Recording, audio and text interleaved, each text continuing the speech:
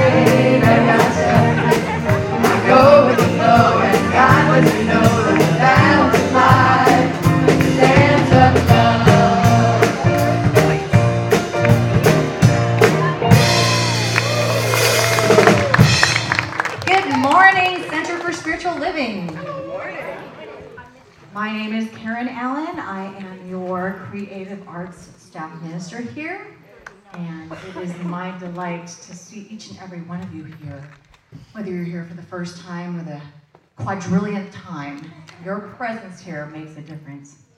We are a center that honors all paths to the one, and so we begin each service with the lighting of the flames of faith.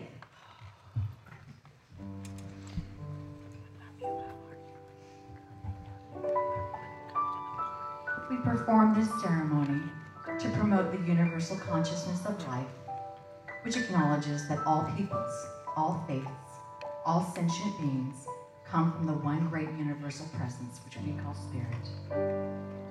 Fundamental to this truth is the unifying nature of all religious thought and experience, which we honor here today. We light the candle for the Tao, honoring the universal path of harmony and equilibrium, the natural way. We light the candle for the shamanic traditions, honoring the beliefs and practices of all indigenous peoples, the way of primal spirituality. We light the candle for Hinduism, honoring the path of knowledge, action and devotion. We light the candle for Judaism, honoring the ethical path of living by sacred law. We light the candle for all forms of Buddhism, honoring the Four Noble Truths and the path of compassion. We light the candle for all forms of Christianity, honoring the Christ consciousness as the path of love.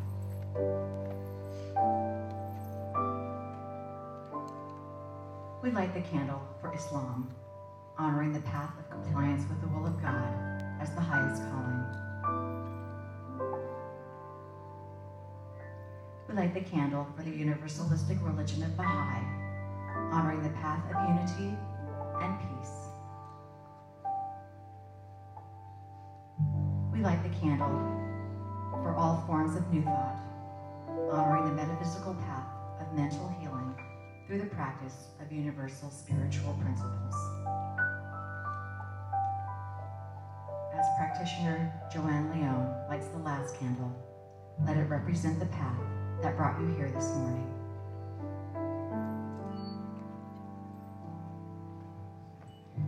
And please join me in prayer. And let's know together that power and that presence that is right here and right now in this moment is operating in, through, and as each one of us. It is love, it is peace, it is joy, it is harmony, it is wholeness, creativity, and it is working through and as each one of us. Because we are its extension, we are its expression. Each one of us, in our unique way, is that one. And because we are one with it, we are one with each other. We celebrate our oneness with life, our oneness with each other. And by means of this service, we celebrate it. We celebrate spirit through us, as us, all around us. And by means of this music and the presence of God and the message and everything that goes on in this service is blessed. And each person here receives some gift in consciousness, in mind.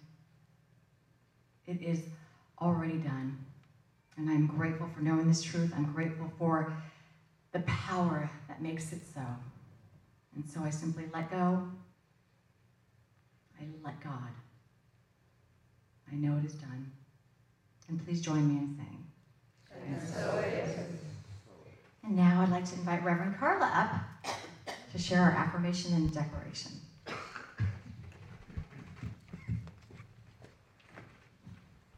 I invite you to read along with me as we read our Declaration of Principles. And I also invite you to just feel the words. I believe in God, the one creative intelligence operating through the universe and operating throughout my entire being, now and always. I believe this perfect spirit operates upon a law of mind and creates my experience exactly according to my belief. I believe this perfect creative intelligence can be used by me and every other person to produce health, abundance, and love in mind, body, and total life experience. I use it now, and I rejoice in it, and so it is. And now, our morning affirmation. Please read with me. I choose to live a kind and compassionate life, honoring all living beings and the planets that sustain them. And so it is. Thank you, Reverend Carla, and please welcome Laura Ocean.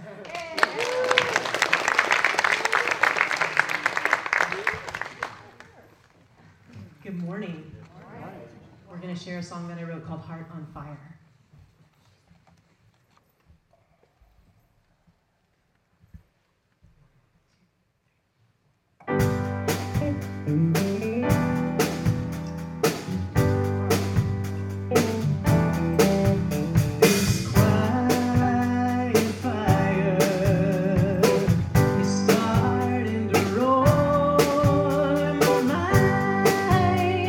Excuses like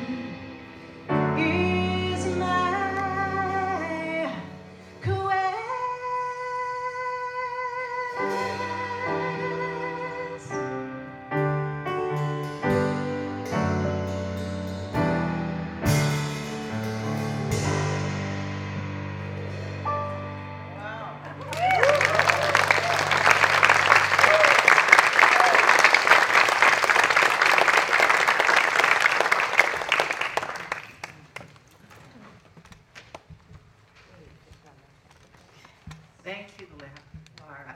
Beautiful, beautiful. Love is my quest. Love is all of our quests, because God is love, and we're here because we are on that quest to have a greater, deeper relationship with the One. And my message today is living by choice. Living by choice. And of course, that is the conscious way to live. I've been spending the week with these wonderful little kittens. Now they're 11 weeks old, 11.25 weeks or 5.2 weeks old, and they still haven't come and sat in my lap. They still won't let me touch them. They scoot. They're very good scooters, but they also are very, very curious, and they have explored so many places. I found a poem that is from a cat's point of view, and it says simply this: I know I can jump to the top of that shelf. I know I can jump to the top of that shelf. I am jumping to the top of the shelf. I didn't make it. Why do they continue making China things? Oh. That's the cat's life. That's from the cat's point of view. Why do they make China things? Because China things break when they were at the top of the shelf. My cats have gone absolutely everywhere except in my lap. I figure eventually they just have to get there. But the one thing is that they love chords. They love, love, love to play with chords. So I know when parents have that toddler, you baby-proof your house. Well, I have to kitty-proof mine. And it's really hard because they are so fascinated by anything plugged in. And I don't know about your house, but everything's plugged in. All of my computer stuff, my iPad, my phone, my watch, everything is plugged in. And they can get to most of those plug-ins. And then they want to chew on the cord. Now, I have a really great story about that, and I'm so glad I do, because as soon as I saw them they knocked my little speakers from my computer onto the floor and were chewing on them, and no, this won't work. I remember a story I did. I took a retreat from Reverend Kathy Ann Lewis up in Seattle area, and she was doing this retreat for her congregation and ministers. And during the retreat, she told us this true story. She had a kitten, and she was busy doing what ministers doing. She was writing her talk or working on something, and in the back of her mind, she knew that that kitty was playing somewhere, and she could actually hear bzz, bzz, bzz. And then she realized that was the cat chewing the electrical cord. Oh, no.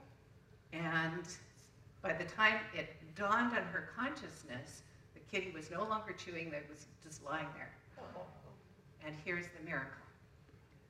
There's a really traditional prayer in Science of Mind. It's been around, it's very short. It's,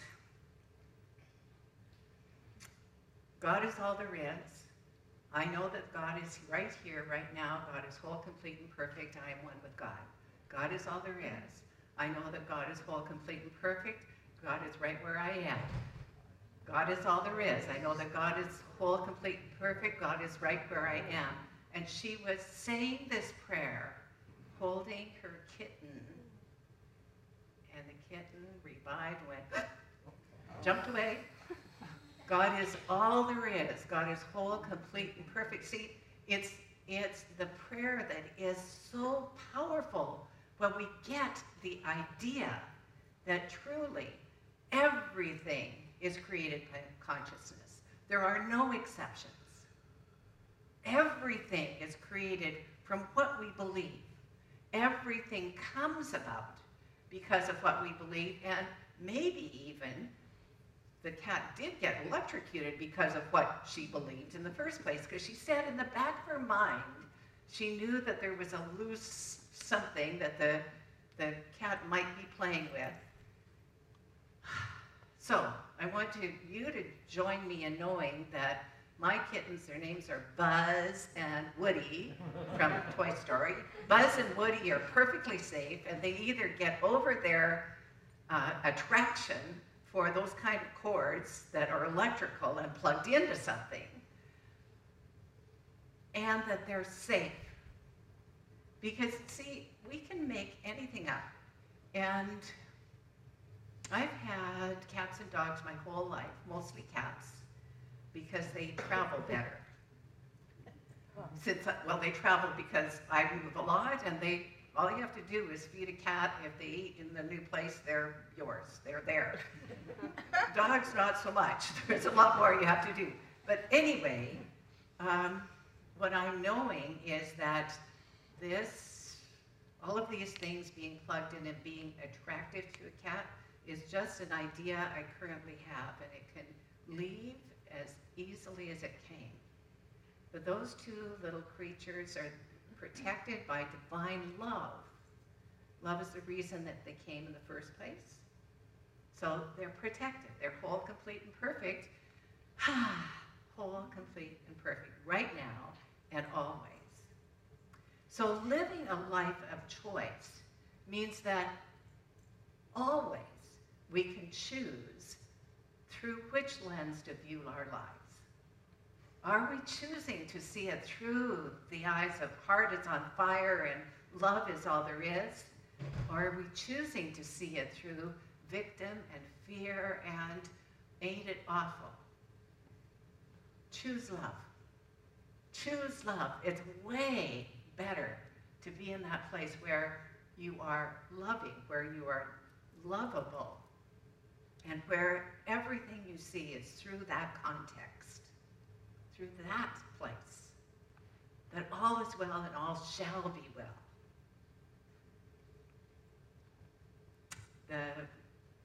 My new Buddhist friend, Kusala Bhiksha, wrote on Facebook this last week, he wrote about the 3 gates. So I'm going to say what the 3 gates are because they're really good things to use when you're deciding if you want to talk about something.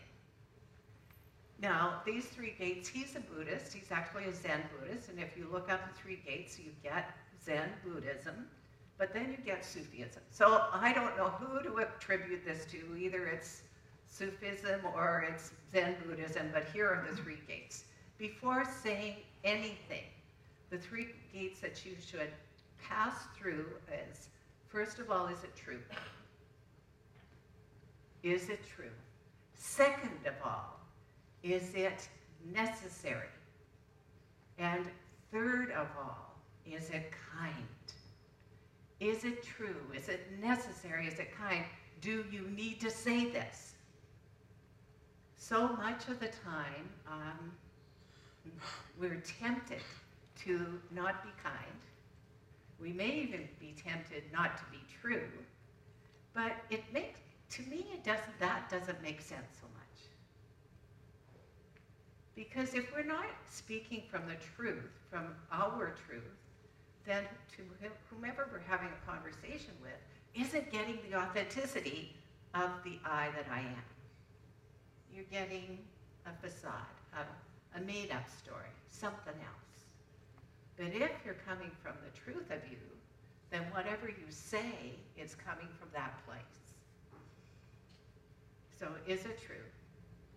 Is it necessary? Well, sometimes it's just necessary because there's an awkward moment socially where no one's saying anything. Actually, that's a very comfortable moment for me. I prefer silence. Silence is actually really deepening and loving, but so is it necessary? Is it necessary to say that thing? And then the last one, is it kind? Is it kind? We have a choice.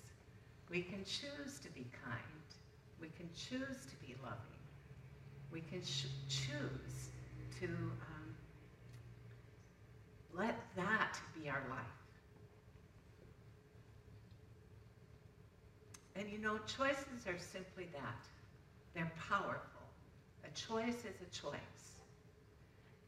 There's not so much about this is a good thing and this is a bad thing, but this is a thing and this is another thing. They're choices. That's all. Is vanilla ice cream better than chocolate ice cream? This is a choice. Chocolate ice cream better than vanilla ice cream? See, they're choices, that's all. I was shopping the other day and people were going into the store as I was going in, overheard them talking, and one of them said, should I get something for dessert? And the other one said, oh no, we've got fruit. The other one said, yeah, that's great. I would have said in the past we could get some chocolate cake and ice cream, but now I'm saying fruit. So maybe a healthier choice than I couldn't hear what they said next, but should I get some dessert? It's a choice. Dessert isn't good or bad, fruit isn't good or bad, vegetables aren't good or bad, they're just choices. They're just choices. So, to live a meaningful life means you're making choices that are for your highest and best good.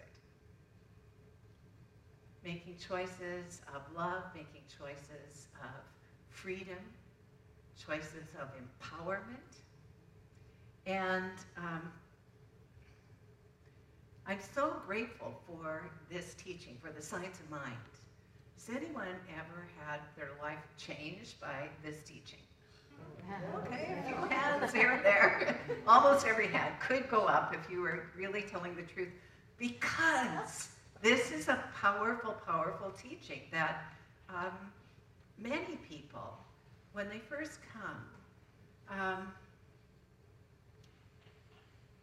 will be struck by something. Something will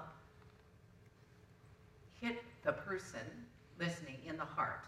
I know certainly when I first heard my first New Thought message, it was the minister's husband's prayer that moved me so deeply, and there were tears of recognition. This is my new place. I knew because of how he prayed. And then she came on, and I was arguing with her in my head. I know that there are people that do that here with the Science of Mind, even though it's totally rational and totally logical and a wonderful message, but when you first begin, it may seem far-fetched. It may seem, well, that's possibly true, but not how she says it, like the cat couldn't have come back to life. It did. It did. If you meet Kathy Ann Lewis, she's a woman of authority. And you will believe that if she said it, it's the truth. It's the truth. Now, I didn't meet that cat. I can't say that I met the cat that revived from being electrocuted by this frayed cord. But I do know Kathy Ann and know that she's a powerful, clear teacher of the Science of Mind. And speaking of that, I know many of you are in Reverend Karen's class, and many of you are enrolled for Reverend Dr. Roger Julien's class. I want to talk about my class a bit. My class, Quick Start to Spiritual Living, is a class that was created by Marcia Sutton. Marcia Sutton is a person that has worked with many, many, many churches and individuals, and her work now has been bequeathed to Reverend Penny Masick. And many of you know Reverend Dr. Penny Masick. It's really great work. And what Marcia did, she took the Science of Mind. She said, we need to be able to look at it as something that we can visually see, as well as something that we can easily practice. So what I'm teaching is called the Quick Start to Religious Science or Spiritual Living. And it is all about what it is we believe, how life gets to be the way it gets to be, and how we can look at the process as being that same process is used all the time by everyone, whether they know it or not. All the time by everyone. So she calls it the coach to everywhere. How do we get there from here? Well, this is how you get there. So That's what we'll be doing. We'll be talking about working together, exploring and practicing the science of mind, which the science of mind and spirit is about understanding first and foremost that God is all there is, everywhere present. And just as many kinds of matter take various forms, like think of water. Did you think of liquid? Did you think of solid? Or did you think of steam? All of it is H2O, right? It's just different forms. It's the same thing with when we're talking about God being all there is. Yes, and God is in various forms. God is in the universal presence. God is in the invisible, and God is in the physical. God in the physical is you. God in the physical is me. It's all of us. It's this beautiful universe that we enjoy. It's everything, everything and everywhere present. So it'll be so clear to you when you've taken the course. But the course is really for people who haven't taken any science of mind classes, or if you took them, didn't understand them. That's who it's for. Really, it is. And there are people like that, I know. And there are people that don't come to class because they didn't have a good time in school and they think school is a scary place to be. Whoa, school. So it's for those people. It's for the people that just want to understand this thing in an easy way. So if that's you, sign up. I just want you to sign up so I have enough materials. If I don't have enough materials, you're not going to get as much out of it. Okay. This, back to the life of choice. I've been speaking this last month about Ray Hinton, and he is the guy who was on death row for 30 years. 30 years on death row. 30 years. And he is a person that learned to live a life of choice. And he chose purposely to up-level his abilities. He purposely chose to learn to speak better. He purposely chose to find compassion in his heart for his fellow inmates. At first, he thought, what am I doing in a place like this? I am innocent, and these other people are clearly guilty. But for the first 3 years, what was going on in his mind was so murderous. He was so angry at the system, so angry for being incarcerated and condemned to death, that he couldn't see anything but anger for those people that were responsible for him and therefore toward everybody. But after the 3rd year, he awakened to the awareness that he was being just like they thought he was. He was becoming the murderer that they had condemned him for being, because he was blaming the DA and the witness that swore that it was him, even though he was in a totally different place. He chose. So my point is that if he, in solitary, on death row for 30 years, can change his mind, it should be pretty easy for the rest of us. It should be, we're here.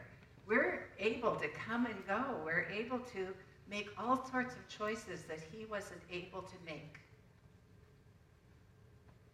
But he chose to change his mind and to see the good in people, and doing that, by him practicing that, even the guards were wanting him to be found innocent and released, because he had changed his mind so deeply and so powerfully that it was clear. People were asking me what happened and how did he get out, because the state kept saying, no, this man is guilty and we're we're not going to reopen the case. It went to the Supreme Court, and the Supreme Court it's the Supreme Court, I guess they could do whatever they want, but they weren't supposed to be determining his fate. They were just supposed to determine that there was enough evidence that it could go back to the state and be retried. And because it was almost 30 years, those 9 justices unanimously said, no, he's innocent. We don't need to retry it. It doesn't need to go back to the state. We're the supreme lawgivers here. It's done. And that was right action. That was right action. He was released. I can look back at my life and go, yeah, I made some really good choices, and I made some really silly choices as well. I think we could all do that. But to realize that always I had a choice. Even in the muck and mire of things, I had a choice. And so do you. So let your heart open with the love of God that is in it.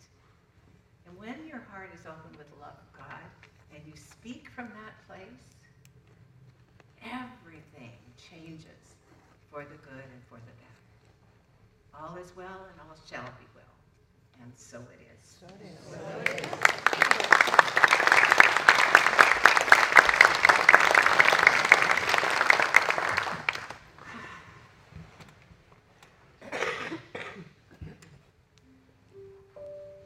I'm going to pray. This is what I know is true. I know that there is only one life. I know that that is God's life. That life is whole, complete, and perfect. And that life is my life right here, right now. I know that this awareness, this that I know, is the greatest thing on earth, or in the entire universe, that I could know.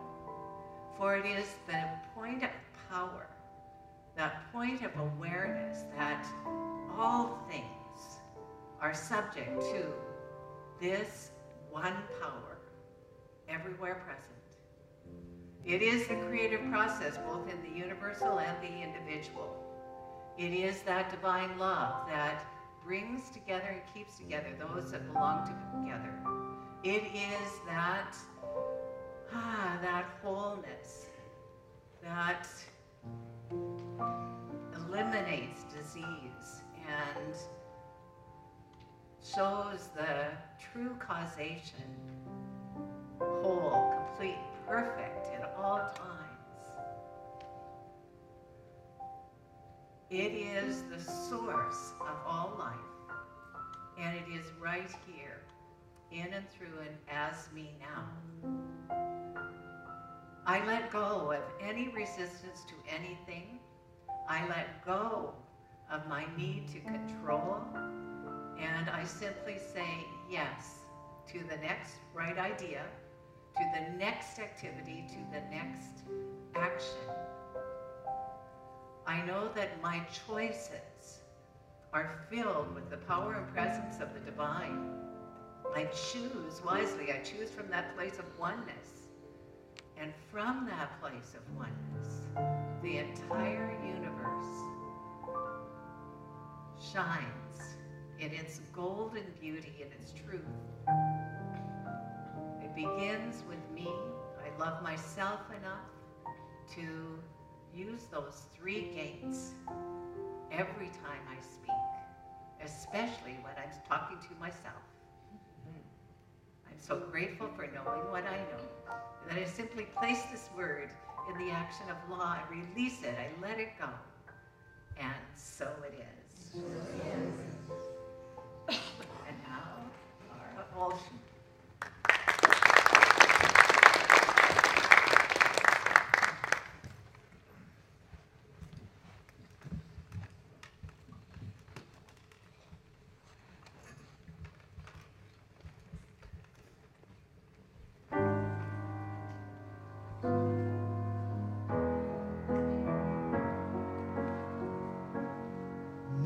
Listen, child, listen to that sound. Can you hear it? It is all around. Let it whisper all the things you wanna know. Just remember, it will ask you to let go and be still. Let love fill you now. Be still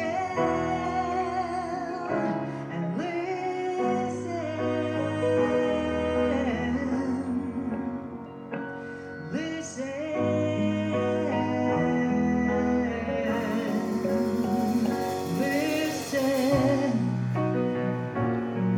and stop your frantic pace. You are tired. Life is not something to waste. We run in circles.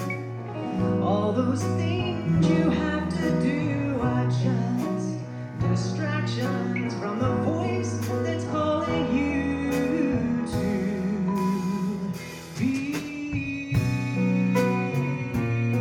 still.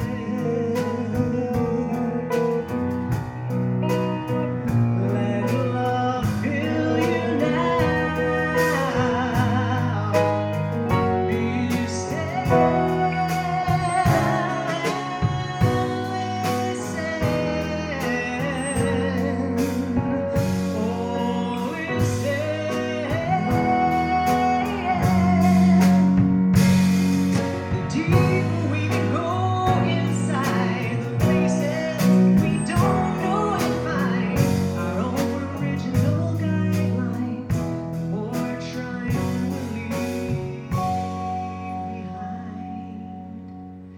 So listen, child, listen to that sound. Can you hear it? It is all around. Let it whisper all the things you wanna know. Just remember, it will ask you to let go.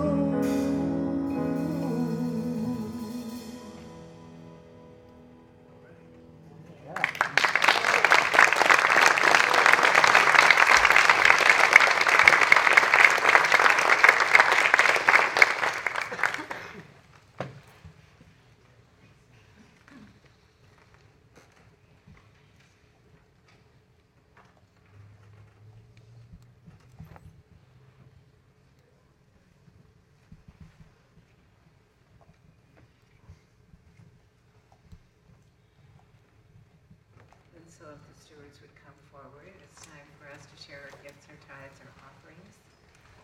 And we do this in two parts. We first of all take a moment to read our prosperity affirmation.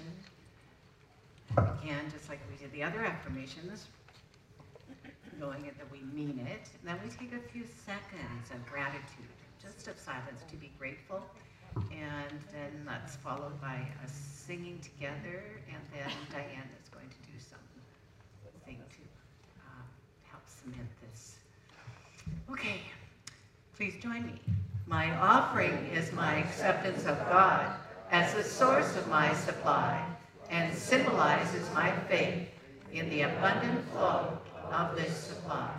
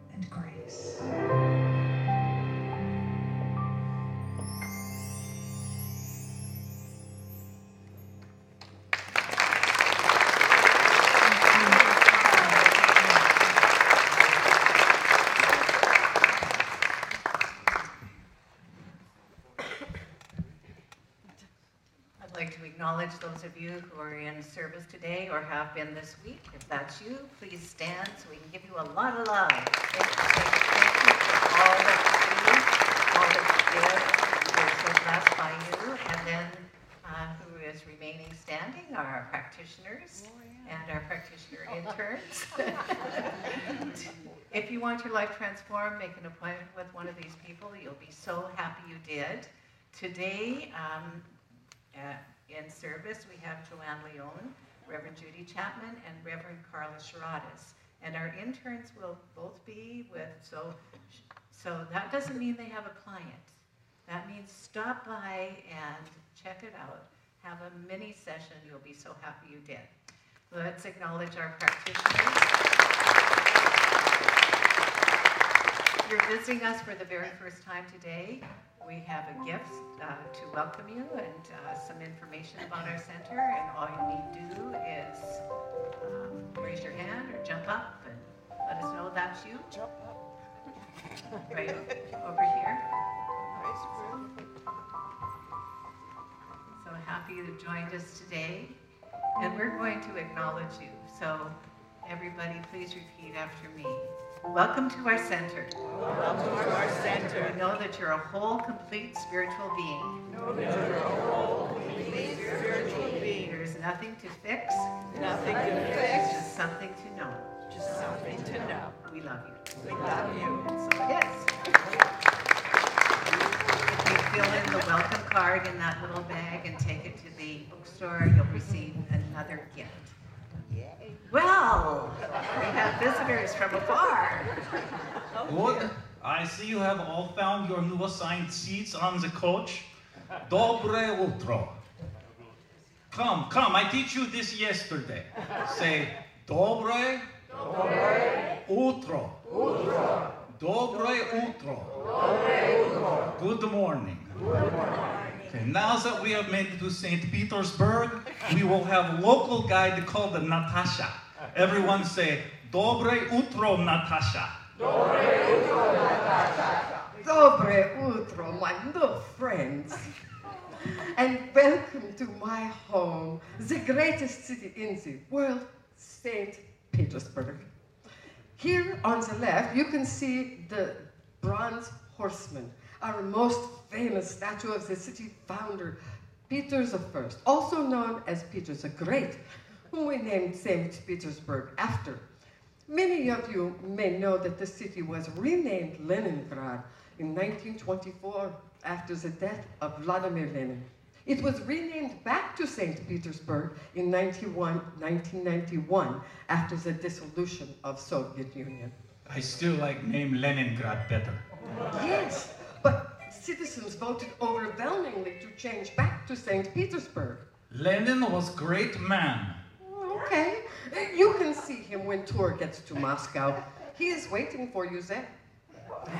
This morning, we will see some of the sights of St. Petersburg and return to the coach at noon for a comfort stop. You will also have free time from 12 to 12:30 for consciously connecting with your fellow tourists to discuss what you experienced this morning. Then at 12:30, you will have opportunity to see medium Jennifer Krieg at the Cathedral for Spiritual Living. She will be here for 1 hour to connect with your loved ones in spirit world to bring message of hope and healing. Also, we have sandwiches. As you know, during Soviet times, most churches were not used as places of worship.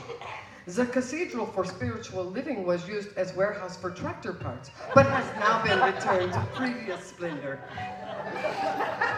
After lunch, I will collect your optional excursion forms. So now we will tell you about these optional excursions. Did you know the average Russian says "niet" 86 times per day? Yet. This week at Wednesday's Wisdom, you can find out why. Our comrade David Friedman will present "What do you mean, niet?" Here on the right, you can see the Church of Our Savior on the spilled blood. Those of you wanting to have a true communist experience of sharing your blood with your comrades, we will host a Red Cross. Make a note that it's the Red Cross blood drive this Thursday from 10 to 4 in multi-purpose room. And therefore, Shifting Sands will not be meeting, but instead, we will have potluck of regional favorites at home of Charlie Summer. On Tuesday evening, many of you have already signed up for ballet.